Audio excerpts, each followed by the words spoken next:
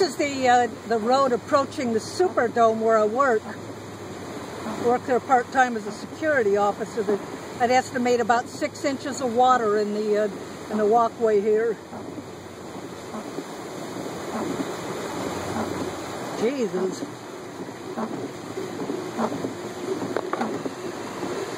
Hope I don't flood out driving through this. Now I see why so much water gathered during Katrina. And I think this area is a low spot.